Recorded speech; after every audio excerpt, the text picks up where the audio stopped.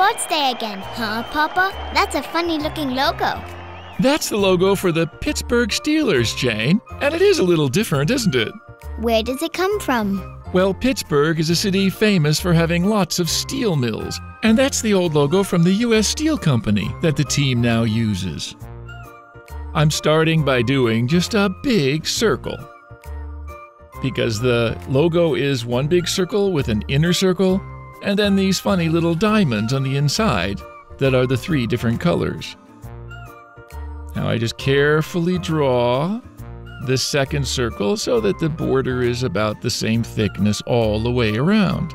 I think I got it all right. Can you look at mine, Papa? Let's see, I'll have to sneak a peek while I'm drawing this part here. Yeah, that looks right. Now these diamonds, well, they're what you call a diamond shape. They've got 4 points and they connect on the corners.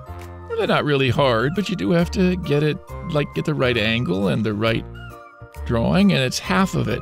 You know, if you put another one on the other side where the name Steelers is, it would make it totally 4 inside.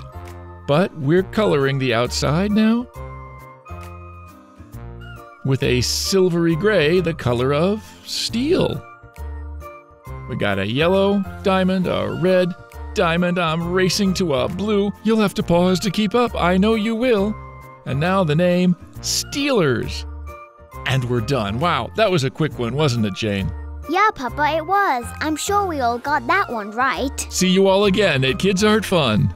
Hope you come again soon.